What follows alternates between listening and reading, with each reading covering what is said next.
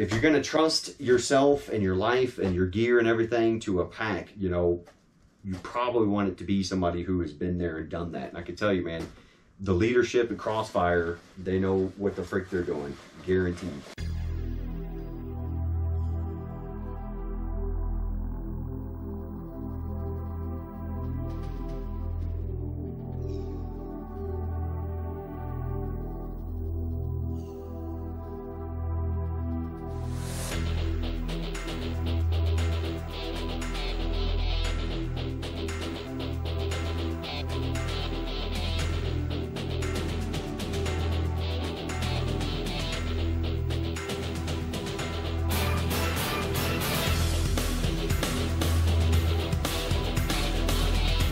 Alright guys, welcome to the ready room. Let's talk about the Crossfire Packs. We've got the CF1, could be a legit assault pack or day bag, and then we've got the CF2. I'm using it for my winter loadout. If you're looking for an overview on these packs, well, I'm not going to do one because it's already been done. So, if you want to see all the features of these laid out in a orderly fashion by dudes who know what they're talking about, go check out Alpha Charlie Concepts. His video will be linked down in the description. He gives a great overview on these packs, and that means I don't have to do it. All right, so let's start with the CF1, because that is my summer bag, pretty much. That's what we're in, so that's what we're working with. So for some of you who don't know the differences between these packs, it's all about size. That's what she said. The Crossfire 1, CF1, is anywhere from 12 to 26 liters. CF2 is about 37 liters slick. You can max that out to about 60 liters. That's with an extra lid and all the extra pouches you can get. Your CF3 is your 55 liter slick, and then you can get it up to about 75. For me personally, I don't see myself needing anything larger than the CF2, and we're going to cover that. So let's just talk about some of the things that I like and some uses for these. Okay, first of all, you will see I have some MOLLE kit mounted to this one. So they do have MOLLE on some areas of the pack. Right here, you'll see they have their own mounting system.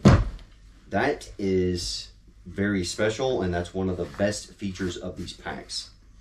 So if you buy the CF1, you're going to get the pack and this little outside pouch with a netting on the outside. We'll get to that. But if you want some of the pouches, like the sustainment pouches, they call this a baguette. Forgot what they called this, but this is a pouch that can hold magazines and stuff and actually retain them for you. You're going to pay extra for these. If you get the Crossfire 3, I was told they include a couple of their pouches. Okay, so bear that in mind. If you get CF1 and 2, at least last I was told, you're going to buy some pouches extra. Now, what's special about these? All right, well, let's talk about MOLLE. I came in with the Alice stuff where, you know, it's a freaking buckle, a little clip. You put it onto your Alice suspension system. Most of us carry the same stuff all the time, and we just have to adjust our packs for sustainment. But as far as fighting load, what we're wearing, you know, I've probably worn the same setup for years. If I took out my LCE from 15 years ago, it would be set up exactly the same, mag pouches, everything in the same place, still tied down, and I would never have to move them again. Okay, so the military devised the MOLLE system. Don't know what the acronym stands for, don't care. But the MOLLE stuff is basically, we got some MOLLE here, but you know, the MOLLE, you've got to weave a heavy duty nylon strap through this, in and out, and then you're going to snap it down here at the bottom. So the whole point, I think modular is the M. The whole point is for guys to realize they're going out on a specific mission, a different type of mission, or maybe they're deployed and they just got there and they're learning their gear. Well, the MOLLE system would allow guys to remove pouches and put them in different areas, come up with different configurations. Okay, cool.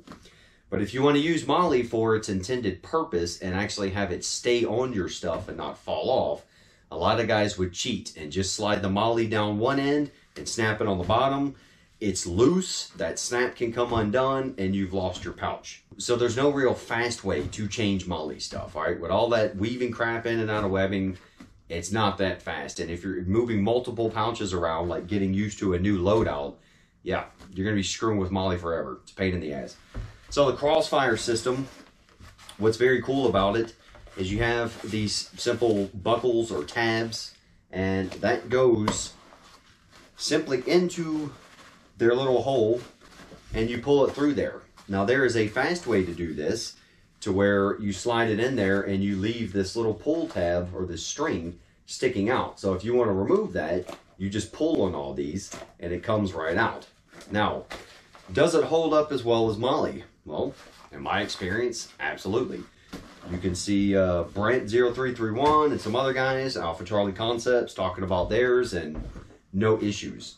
Now, the only thing is you just got to make sure you got it in there really well, and this plastic piece has to absolutely be completely inside of the strap that it goes into. So the mounting system is very cool. All right, so the CF1, we've got about a 16-liter pack. All right, so I just did a pretty long hike yesterday, so I got a bunch of extra crap on it. So what I like about this pack is the size. This is what we would call an actual assault pack, okay? People are going out with these giant backpacks on their back, something maybe this size, and calling it an assault pack. An assault pack is something a grunt or one of y'all's operators is going to run in on to go kick in doors and shoot bad guys, or maybe do a patrol, and it's not really a sustainment load. Your assault bag is going to be light, slick, and not bulky, because it's basically just a little bit of extra sustainment that you can't carry on yourself, but you're not bringing sleeping bags and 4 days worth of food and all that. All right, so you'll notice this kind of a kangaroo pouch out here. Some people call it like a game pouch or something, but you've got buckles. You can loosen it up, or you can just open it completely. But essentially, this gives you extra, like tons of extra storage. All right, so I was going out on a hike. I needed a lot of water, some snacks, and then I just wanted to throw some extra things in there without throwing them in my pouches or anything. So you can basically extend the capacity of your pack by about that much, right? So you can fit small game in there if you're out there hunting. If you just need some kind of mesh pouch to throw crap in, like a lot of guys have been using dump pouches for something like that, and I never liked doing that. But you've got all this expansion here just to throw crap into, right? So we got a freaking spotting scope in there. This comes off very quickly, right? So let's go ahead and get it off. Now, I have abused this pack. When we're talking about building packs, these guys know what they're doing. So the zipper is fine, it's robust, it's held up through mud and dust and everything I put it through. You've got a little Velcro retention right here to aid in protecting that zipper. And then you've got these little plastic things that can go into that loop, and that just holds it on a little bit better. You don't have to worry about this thing coming off. I haven't had problems anyway. I don't use them because I like to be able to take this off quick. So that expansion pouch, you've got a small pocket here up top. I've got some coins and stuff in there. You've got another pocket on the inside down here. All right, so there's plenty of room to put stuff. Look at that dust. So that's cool, but you can take it off if you don't want that. All right, so now we're starting to get a little more slick. And once again, I like to have these because I just love being able to cram something down on my pack without digging into pouches and stuff like that. Okay, so now we got what they call their baguette, right? So I got, I don't know, baby wipes and power banks, some other crap I wanted to have on the hike. And that's right here on the outside of this pack. So if you don't want that, you can take that off. You can put one of these smaller pouches on there, especially for holding magazines. And they've got their entire system all the way down it. And let's just go ahead and show you that. See how easy that is? And then they've got MOLLE down it as well, all the way down. So they've got their system and MOLLE, right? So you've got some freaking options there. That's cool. Now, I'm not going to do a pack dump, all right? And I'm not going to do an overview because, again, you can go watch Alpha Charlie Concepts. Probably, he's a much better dude to describe this stuff than me. I always love when these packs let you open almost all the way. It comes with a water bladder retainer that'll go down in there, or you can just throw your water bladder in this mesh net right here. You got a pocket there. Double zippers, that's a must, right? This top pocket is really cool. It's kind of recessed into the main compartment. It's padded, all right? So if you're traveling with a firearm that you do want to lock up, or you just want to keep out of sight, that's a good place to put that. But it's a nice giant freaking upper pocket to throw stuff in. So it's comfortable to wear. You can pack it full and not have to worry about anything. It's military freaking tough. Let me get these straps back on. Now let me just go ahead and warn you guys, if you want a good pack that you're probably gonna have forever, you're gonna freaking pay, all right? So I don't want to see any crying about the price. You guys want quality stuff, you're gonna pay for it. A really cool function here. So let's say I'm not using this mesh expansion part and I don't want all these buckles hanging off, all right? Their system is extremely easy. Not like the military crap. You see that? That's one. It's just this simple little retainer that you just pull it right through. Let's break open a pouch for you. All right, so this is what they call their baguette. You know, you can mount it like this on some of their packs, or you might mount it vertical, depends on how you do it. I've actually fit my 1 liter steel Nalgene bottle in here because I didn't have anywhere else to put it. But you've only got one zipper on this one. But what's cool is they give you these little mesh dividers in here, right? So you've got 2. So, you know, you've got 2 separate compartments with mesh on the inside. That's kind of cool, having that little bit of divider. And so that kind of keeps things organized in there, and that has a double zipper as well. So you don't have to open both to get to one pocket, right? So you got that, and then the rest of your crap just goes in the main compartment, and there you go. I've been able to fit a full day of food. We're talking 3,500 calories with snacks in one of these, so that's pretty cool. And then we've got, I forgot what they call these pouches, but it doesn't open all the way, and it's a single zipper. But you could fit all kinds of crap in here. I could probably fit half a day of sustainment in here. At least 1 stripped MRE will go in there. That'll give me about 2,000-ish calories. But it's stripped, so it's stuff that I'll actually eat. And then you've got these elastic bands in here. So you can throw your magazine in there, and it's not gonna flop all over the place and bang against each other or make a bunch of noise. And you've also got room to throw some other stuff in there. Can you fit 2 magazines on top of each other? Let's see.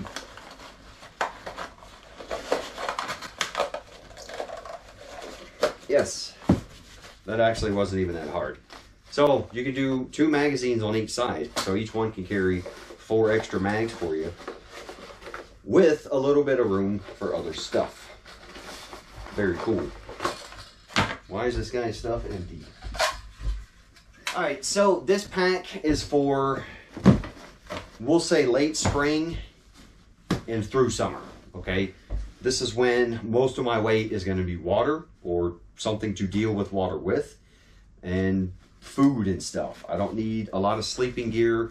I could fit my hammock and a tarp in here, jungle hammock and a tarp. That's all I freaking need in the hot months. If we're actually doing like stealthy OPs and stuff, you know, I could easily fit my poncho and my little bug net that I sleep in here, and we're good to go. And then again, you got all this expansion on the outside, so when you're in the field trying to break down an OP or your campsite and your shit's getting stuffed, well, you can expand this and you can just cram shit down there and you'll be okay. And they've got so many straps on it, you can cinch it down to where things aren't just flopping around loose and falling out of here, right? So let's get our spot and scope back in there. All right, so now let's say we're getting into fall, winter, and early spring, where it's cold as shit and I gotta be warm, all right? That's when we're gonna graduate to the CF2, which can go up to 45 liters, I said, something like that. Now this is your ruck. We call it a ruck. It's gonna be your sustainment bag, all right? So this is where we are doing long-term stuff, definitely overnights, like planned overnights, planned multi-day events. I've actually done a winter OP video using this bag, all right? So again, I'm not gonna do an overview. You guys can go watch Alpha Charlie do that, all right? So you've got their mounting system all over it. So I've got one of their baguettes on the side. This is where I actually threw a water bottle in there last minute. All right, so you can mount another one over here, and you've got 4 days of sustainment. Or you can mount one of these up there, and you've got your extra magazines. Okay, so here is a day's, let's see what we got in here. Okay, so we got 2 MRE meals, we've got our chicken snack, we got electrolyte powders, we got some coffee, oh, we got 2 chicken packs. Okay, so this is actually a full day of sustainment. Missing a couple protein bars. Oh, no, there it is. Okay, so this is a full day of sustainment right here in food. 1 day, not freaking nighttime and morning. This is a day, right? So this is about 2,500 calories right there in that freaking pouch. Another thing you could do, you could mount one of these small ones on the outside, on the other side, and if you need some serious expansion, well, check this out. Running down the front or back side of the ruck, whatever we're going to call it. I say it back because that's where my back is, facing back. You guys can argue that in the comments. Well, you can fit 2 of these baguettes right down the back. I like to put the zipper on the top. So if it happens to get bumped in the field, not all my crap's falling out. Or if I'm opening the dark or my ruck's upside down in the dark and I don't know what's happening, I can kind of feel for the top and I can make sure I get it open without freaking dumping everything out. That's good for me. So if we're talking about more than 3 days and it's in colder months, that's what I'll do. I'll strap all of these freaking pouches on there and just use as much room as I can. And if it's winter time, then we're probably talking about at least my shelter or some part of my sleep system not even going in there. It's going to be stacked up here on top, and then we're barely closing this. But they give you plenty of room to work with. And when I said 37 liters slick, you know, I don't have everything in there. This is actually a summer camping bag. So you can actually pack this thing up, and if you're like, dang man, the bag's too big, well, you know, you can cinch it down and compress it. Even though you're not using all the capacity, you don't have this big bulky thing with all your stuff flying around in there. All right, you can open it straight down the middle, either from the top or the bottom. That is cool. So you can just pull your stuff out. All right, yeah, so we got our hammock camping set up in there. And we're not dealing with rain, so I don't want to hear about waterproofing. I'm not crossing creeks because they're dried up right now, and there is 0 rain. 0.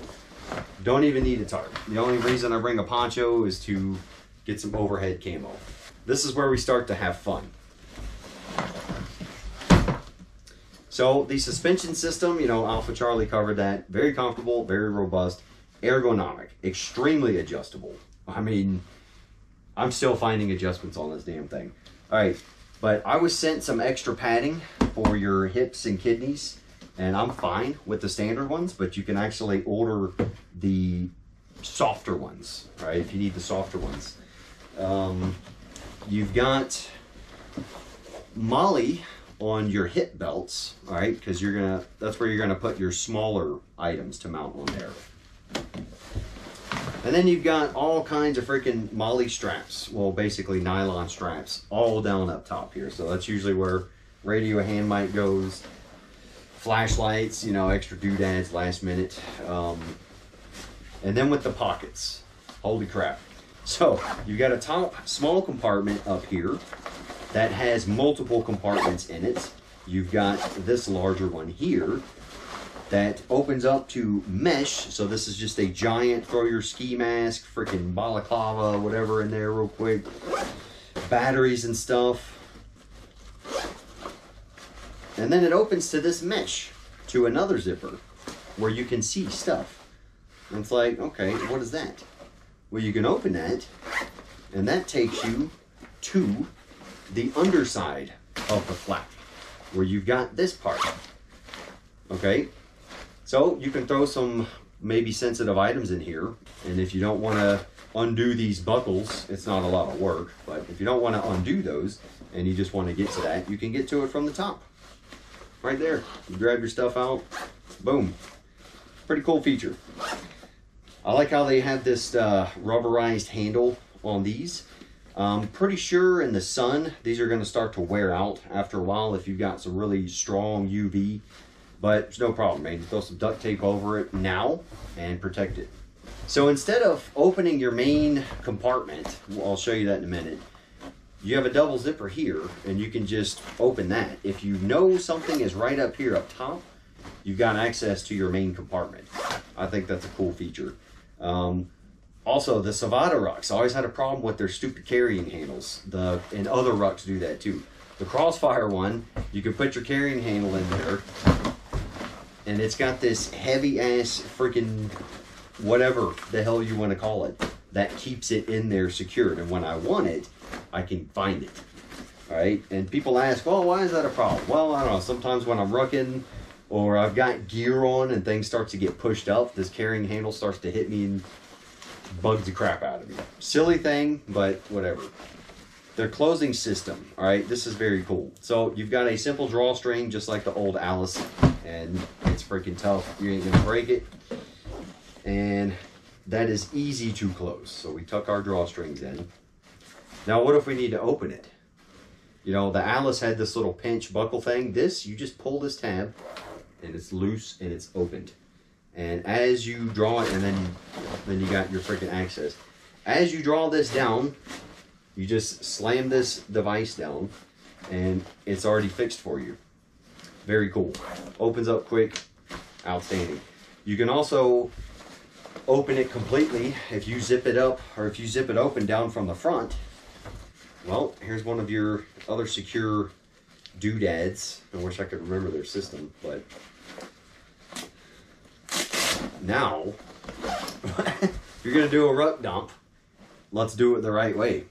There's your hydration little protector retention bag, all right? You got a buckle to tighten it, and you've got these little compartments on the side that are very cool. So mesh pockets, and you can throw stuff down there. Like I think in the winter, I put my camo net, my snow camo net in one side, then I had some extra food on the inside. So just things that you don't want freaking bumbling around your main compartment. Maybe some things that don't have to be in your main water bag, your waterproof bag, and you can just throw them in there. Things like that where you need to get access to them, but you don't want to have to pull your whole freaking waterproof bag out and dig through it, right? That's what clothes and other garbage and stuff at your campsite's for. Again, man, they think of everything. If you don't want this mesh in here, or let's say you've destroyed it over time, they've got their little release system here. You can just pull those out and you've just got a slick inside. Your camelback retention compartment, you can pull that out and get rid of it. So when we talk about design, like if you watch Alpha Charlie Concepts videos on this, these people know what they're doing, right? I don't. Throwing everything around. These are the guys that have lived and breathed what we do. Combat arms, combat lifestyle, just rugged outdoors. I know one of the guys, he's done like serious alpine freaking climbing. So if you're going to trust yourself and your life and your gear and everything to a pack, you know, you probably want it to be somebody who has been there and done that. And I can tell you, man, the leadership at Crossfire, they know what the frick they're doing, guaranteed. So we're going to keep playing with it, and you guys are going to see these in more videos, because between these two packs, this is pretty much all I freaking need. So I was able to donate a couple things to other guys that come out here, and those are their packs. So I've got my nice new shiny cool ones, and they got the junk I used to play with. No, but these are outstanding packs, man. Crossfire. Again, you're going to pay for the quality and you're going to pay for the experience that gets put into these, but I say it's friggin' 100% worth it, man. So y'all stay tuned for the updates, and I'll see you out there.